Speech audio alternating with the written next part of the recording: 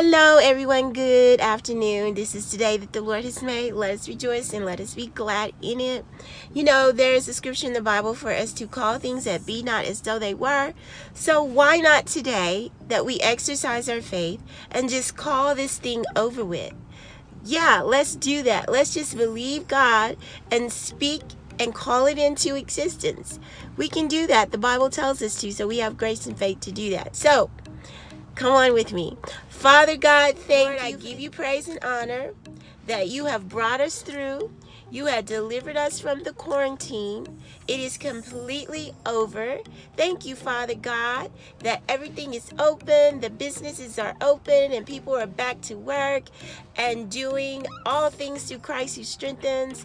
Lord, thank you that you did it for us, and we give you the praise, honor, and glory. You defeated principality, powers, rulers, darkness, wickedness in high places on the cross, and you defeated COVID, Corona, virus, and we give you praise for it and thank you, Father, in Jesus' name. We decree and we believe it as being so. Exercise your faith today. Let's go. Your turn.